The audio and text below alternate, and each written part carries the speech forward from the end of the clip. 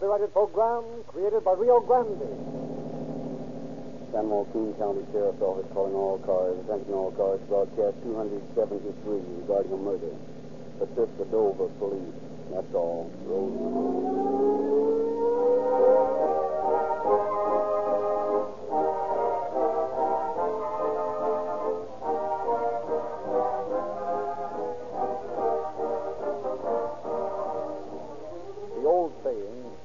Prevention is worth a pound of cure applies not only to the health of human beings, but to the well-being of automobiles. Only tens of thousands of motorists have reworded it to read, a crankcase full of Rio Lube or Rio Grande, Pennsylvania is the best way to prevent costly repair bills. That's true. Rio Lube is another way of saying preventive lubrication. This pure 100% paraffin-based lubricant seals your motor, not only in the easy-going days of summer, but in the far-from-balmy days of winter, because it's made that way. Rio Lube is so expertly refined that it cannot be slowed up by freezing weather, and it cannot be broken down by your engine at top speed. The instant you step on the starter, let it be in the cold early morning or late at night after standing out in the open several hours, Rio Lube or Rio Grande, Pennsylvania answers your command, immediately flowing to every part of your motor to cloak it with real life-preserving protection. And so, friends, why use some inadequate oil when Rio Lube has everything and costs you only 25 cents a quart? When you visit your Rio Grande dealer in the morning for that tank full of police car performance cracked gasoline, take on a crankcase full of Ware Preventing Rio Lube. You'll get the best that money can buy.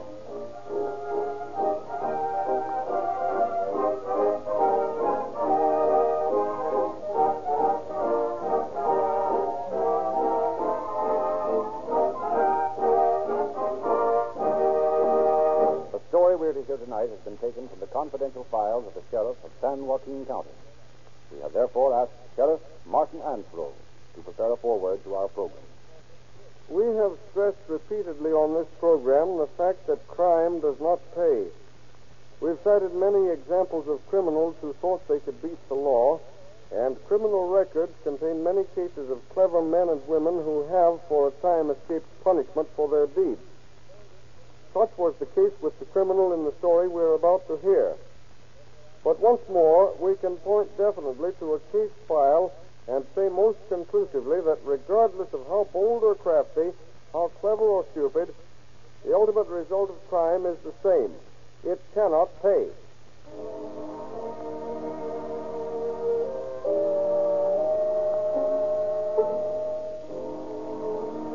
In the city of Dover, Delaware, Dr. John Reynolds had administered antidotes for poison to the daughters of Congressman Penn and his two grandchildren.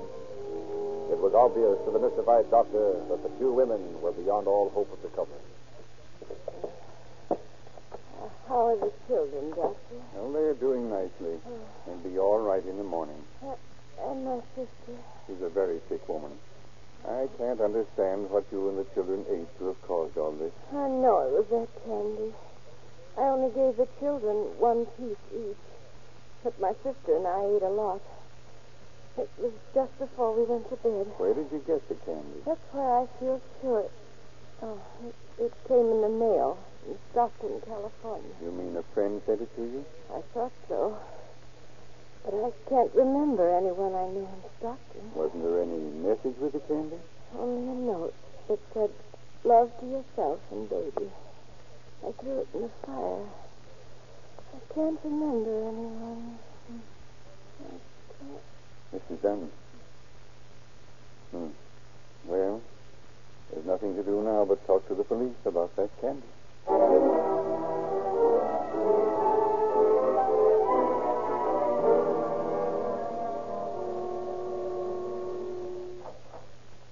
Want to see me, Bill? Yeah. Sit down, Joe. The police in Dover, Delaware, want us to check up on a case for them. If we didn't have enough of our own cases here in Stockton. Well, it seems a box of candy with arsenic in it was sent from here to a congressman's daughter. It killed her and her sister and nearly got the kid. Was the congressman a Republican or a Democrat? Now, that's not the angle. If it was a case of some crank, it'd be a lot simpler. What is it, then? Well, there doesn't seem to be any angle. That's what we got to get. Don't tell me we haven't anything to work on except a box of candy that was mailed from here. Just one thing. This woman that the candy was addressed to had a husband.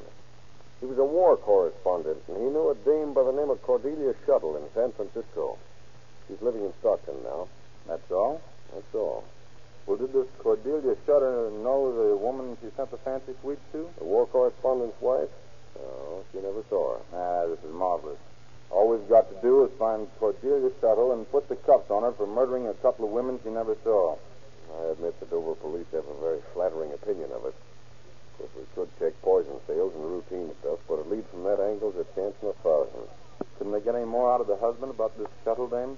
Apparently not. If we can establish a motive, we'll have something to work on. You mean maybe he knew her too well? Something like that. But he knew her in San Francisco. I suppose all we'll have to do is ask Cordelia about their friendship, and she'll give us all the intimate details.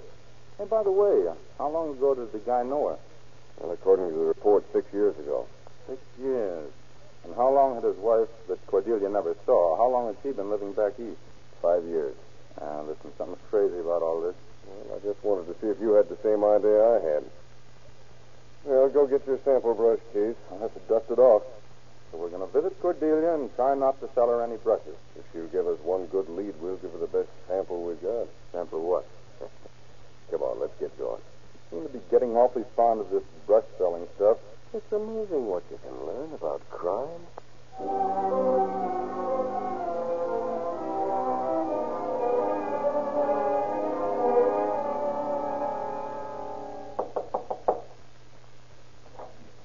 Good morning. Would you be willing to accept an absolutely free sample of a household brush with 1,000 uses? Well, I really don't need any brushes. Oh, but you've never seen anything like our line. It's It's an awfully hot day. Could we trouble you for a drink? Oh, of course. Come on in. Thank you. I always say there's nothing like a nice drink on a hot day, but you've got to promise not to sell me anything. Oh. My husband gets furious. I just can't resist fellows like you with a good line of things to sell. Well, you sure are generous. I mean, it's nice of you to give us a drink. Well, I'm glad to. I was just sitting around here thinking what a dull day it was. What do you boys have to drink? Well, if you've got some water, that'd be just fine. Water? Oh. Well, just sit down and make yourselves at home. I don't think we're going to get any place. Well, who wants to sell brushes? Just let me lead the way. And I think of all the energy I wasted dusting this brush case. Right down. Here are you, boys. I'll drink some water with you, just to be sociable. Thank you. Yeah, I sure was thirsty. This hits the spot. Yeah, this is mighty good stuff. Don't pay any attention to him. It's the first time he's ever tasted water. You boys are terrible cut-up. I knew it the minute I saw you. Mighty nice little place you have here. Yeah, but it gets awfully lonely. I mean, tiresome. My husband's away from home a lot. Oh, you don't say. Don't tell me you waste your life in this town. Yeah, I'll bet you've spent plenty of time in San Francisco. You're just a type for bright lights and gay night spots and all that sort of thing. Oh, I've been to San Francisco. Who hasn't been? You know, I'm sure I've seen you before. Weren't you in San Francisco about 5 or 6 years ago? I might have been for a few days, but that's all. I've lived in Stockton ever since we moved from Kansas City about 8 years ago. Well, I'm sorry we can't sell you any brushes, Mrs. Shuttle. Well, how'd you know my name? Oh, we asked the lady next door. Oh. Yeah, it's one of the tricks of the trade. Well, we got to sell somebody brushes, so we better run along. Well, let's come around again, boys, when you've got another line. Yeah, maybe we'll do that. Goodbye. Bye. Wow. That baby's been around. Think she got wise to it? What do you mean, baby? She's 45 if she's a day. Well, maybe she subtracted from her age. You can see that 6 years ago she probably was able to do a lot of subtracting. You mean distracting? Yeah. So you're going to keep right on selling brushes to the entire neighborhood. If I know human nature and neighborhood gossip, you'll find out plenty about Cordelia. But what if I sell all my brushes? If you do that before you get the dope on Cordelia, you can turn in your badge and be a brush salesman.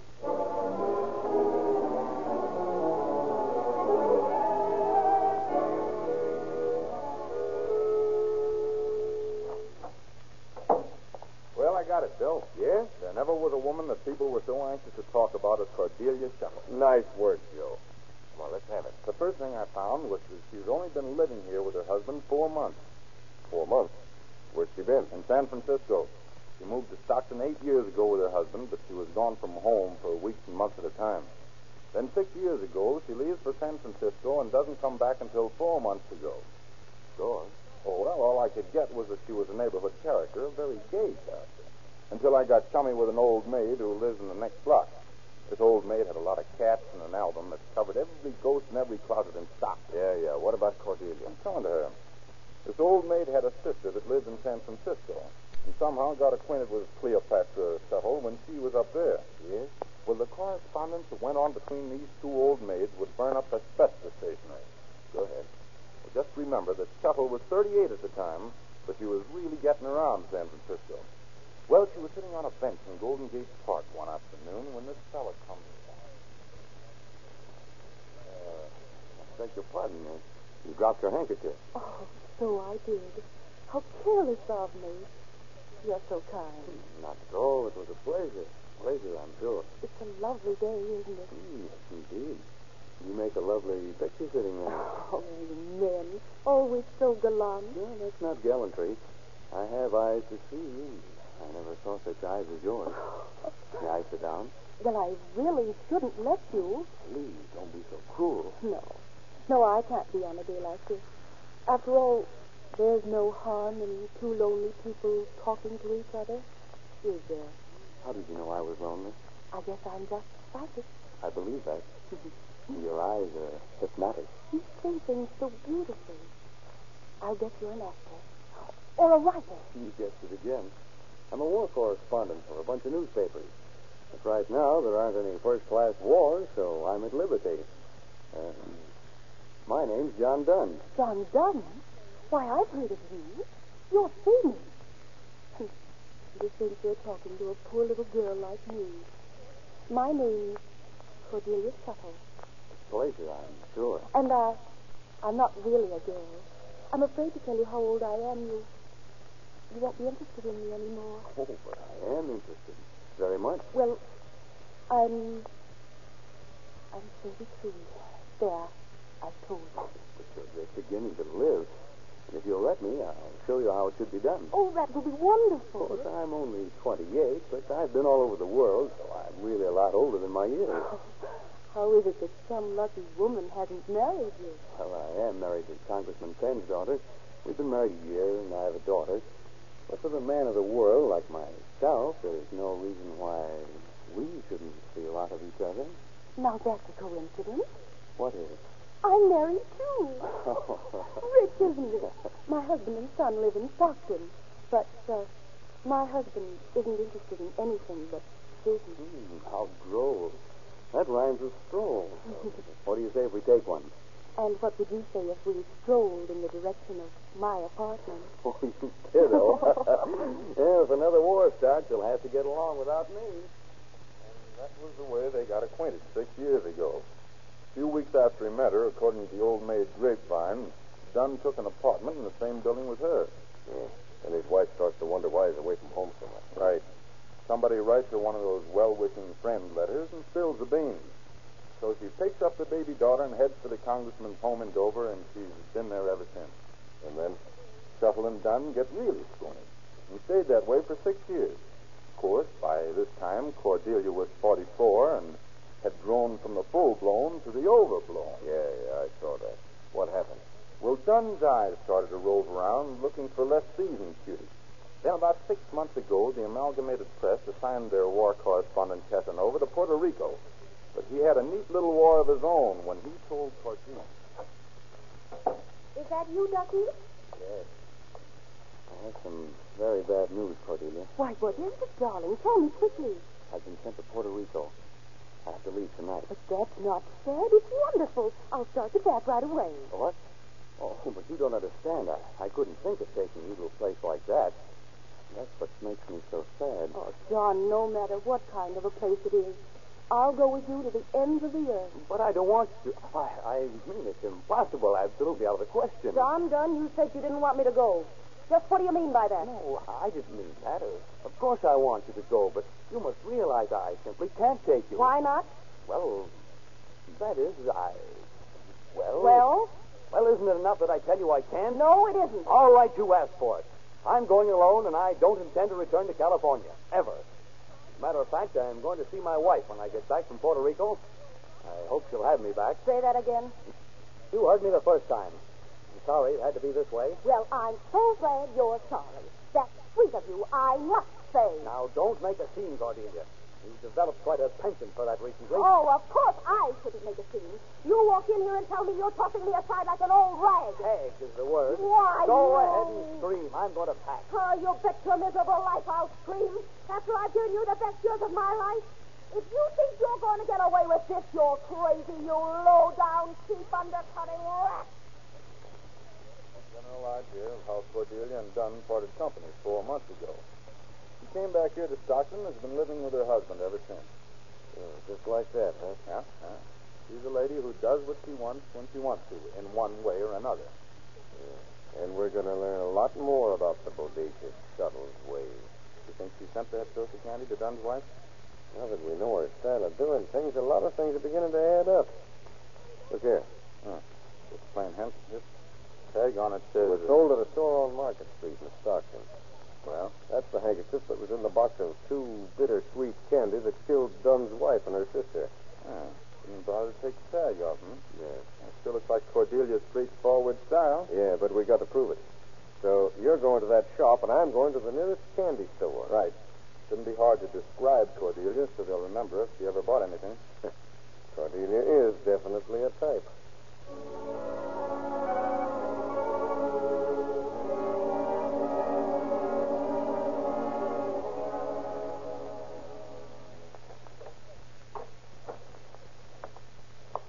Mr. Hawes? Yes, sir? I'm from the sheriff's office. And do you have any other clerks that wait on customers? No, sir. The candy business isn't rushing these days. Well, I'm going to describe a woman that may have bought a pound box of candy a couple of weeks ago. A couple of weeks? I couldn't remember that fast. Now, wait a minute. Is your wife ever in the store? I'm a bachelor. Fine. Well, you'll remember this woman if she was in here. She has very striking, luminous eyes with long, wavy lashes. Oh? About 45 years old. Somewhat buxom. In fact, quite plentiful here and there. Oh, her, yeah. I didn't think she was 45. Oh, you do remember her? I sure do. Oh, but that wasn't the only reason. She sashays in here, and right away, I seen she was something special. I mean, she wanted something special, because she looks all around. I wonder if I could ask a very big favor of you. Yes, sirree. You surely can, lady. Just name it. Oh, that's sweet of you. I want to buy a box of candy, but I want a box without a label on it. Oh, a label, eh? Yes. You see, I want to send it as a gift. I want to send a handkerchief with it. A handkerchief, eh? Mm-hmm. Well, I reckon I can find a box for you. Something else I can do for you? No, that's all. Oh. Well, I sure hope you come around from time to time. Seems like you ought to be. You wanted to send a handkerchief, huh? Yep. She ain't been back, though. And I gave her a special price. Well, thank you very much indeed, Mr. Hobbs. If she comes back, shall I hold her till the police get here?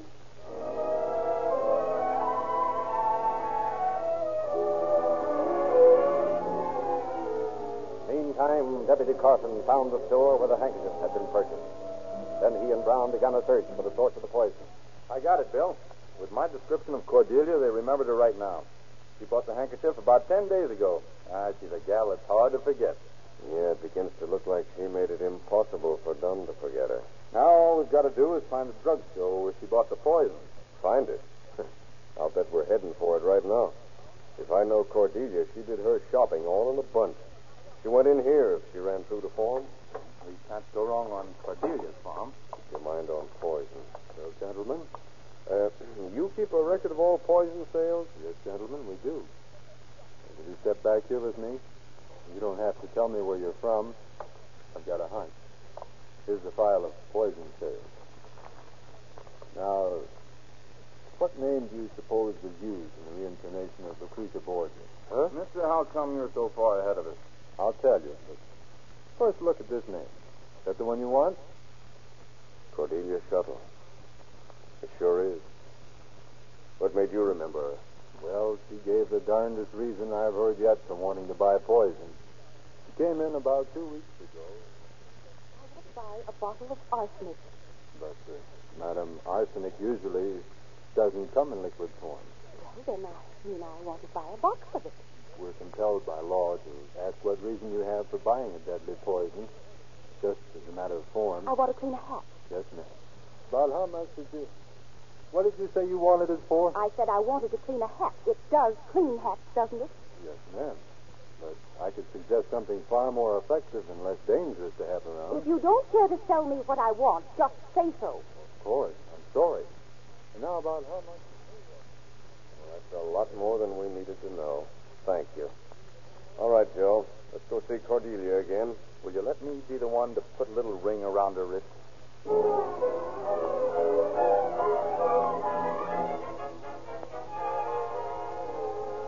so Cordelia Shuttle went on trial in the Superior Court of California. 3 months later, after the court had relegated her to prison for the rest of her natural life, the judge received the most profound shock of his long and honorable career. As the justice was walking in the vicinity of San Francisco jail, a familiar figure strode in his direction. A pair of luminous eyes attracted him. Oh, good morning. How do you do? Hello there, Judge. I beg your pardon.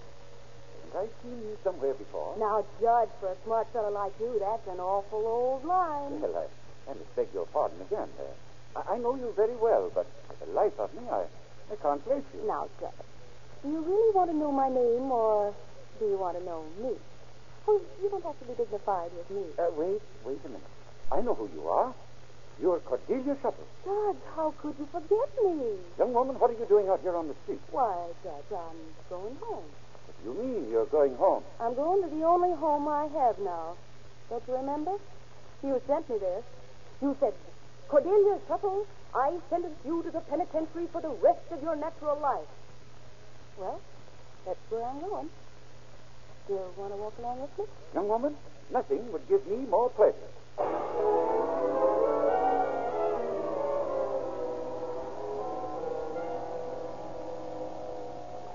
As representatives of the Law Enforcement Society, we demand... We're investigating the charges of the judge, and we want to know just why... The law-abiding citizens of this community are enraged at the conduct... We want to know why Cordelia Shuttle walked around the street when she was sentenced to serve the rest of her life in prison. Now, ladies, I appreciate the gravity of the situation, and as warden of this prison, I will do everything in my power to aid the law enforcement of... We want to know one thing.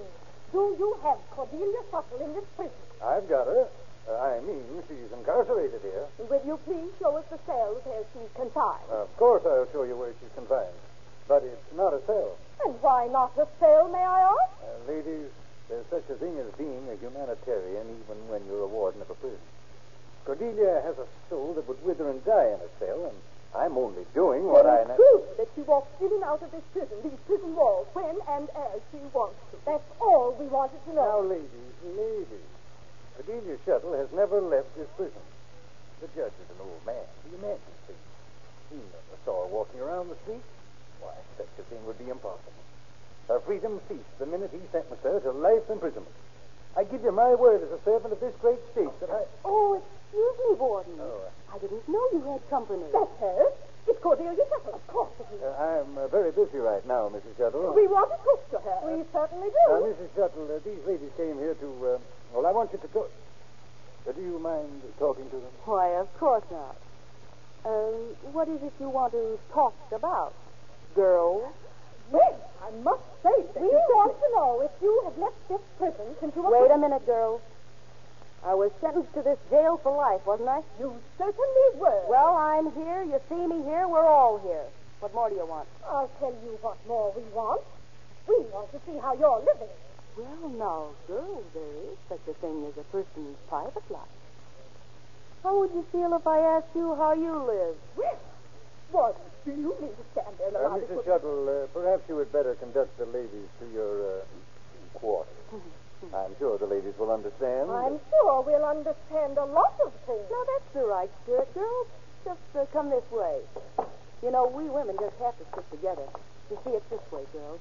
The prosecuting attorney made me look like a very bad woman, but I'm not really that way at heart. I've got a lot of love for my fellow man. Yes. Yes. Well, here we are. Not what you call pretentious, but, homey. Yes, isn't it? And that is sense. Well, that provides the finishing touch. Oh, that. One of the guards brought that in here for a joke. He said he liked to, anyhow, you know how guards are. We don't, but apparently you do. And it's furnished. I didn't even know a warden lived like this. Well, maybe he does, maybe he doesn't. Now, look here, girls. Who are you investigating, the warden or me? Both of you. All of you. Everybody. Everything. Girls, calm down. There's nothing to get excited about. Now, one of the guards is going to bring my dinner up in a few minutes. Shall I order dinner for free? I think we'd better go. I don't think there's anything else we can do. Now, don't go away mad, girl.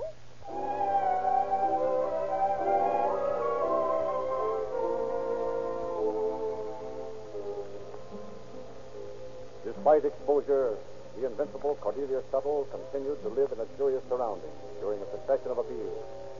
And then came the year 1906, and with it the San Francisco earthquake. An act of God against which even Cordelia had no defense. The county jail was wrecked. San Quentin became the home of Mrs. Shuttle. Honey, come here a minute. I've told you before to address me as matron. But, honey, I just got to see the warden. You've seen him before. He don't understand. I gotta... I suppose I don't understand? No, you don't. I want to see the warden. Listen, 27837. You're just a number here. Get that? I want to see the warden. I told you you've seen the warden. Let me put it this way. The warden has seen you. He doesn't want any part of you. Can you understand that? You can't do this to me. I've been framed. I'll have you framed in solitary confinement if you don't keep quiet. But men are responsible for everything I've done. I'm being persecuted, I tell you. Are you going to keep quiet? I'll never keep quiet. I can't talk to you. You don't understand me. I want to talk to a man. Just give me one more chance with the warden. Hey, listen. You're a woman. Haven't you got a soul? Can't you see what this is doing to me? Yes, I can see what it's doing to you. And I'm going to give you one more chance. Will you? Oh, I knew you would. Let me out of this cell. I'm going to give you one more chance to keep quiet. Why, you dirty heel. I'll get you for this. Nobody's ever double-crossed me and got away with it. I'll get you if it's the last thing God, put this woman in solitary. You can't put me away forever. And when I get out, you'll wish you'd never been born. Quiet, Joe. Hey, listen, darling. You're a man. I can talk to you. Can I? Now, you see, Chuck.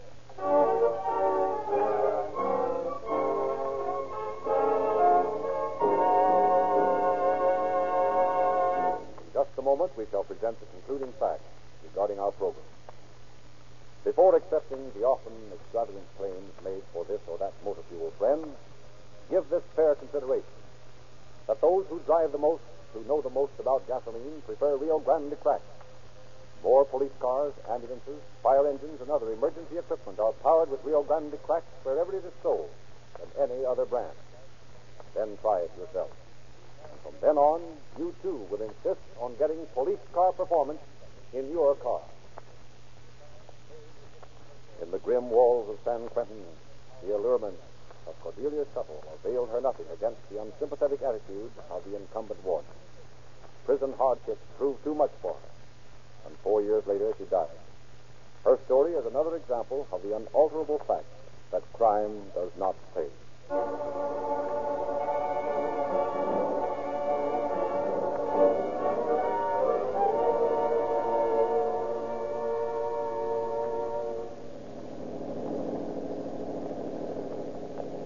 San Joaquin County Sheriff's Office calling all cars. Attention all cars to cancellation of broadcast 273 regarding a murder. Suspect in this case, Mr. San Quentin. And that's all. Roll and clear.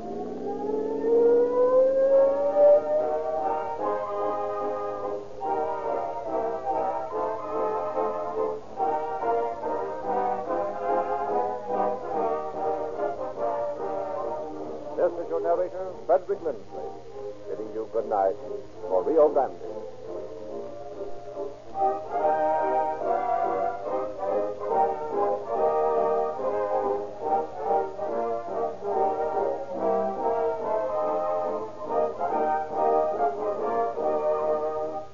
Next week at this time, Rio Grande will present The Case of a Lesson in Loot.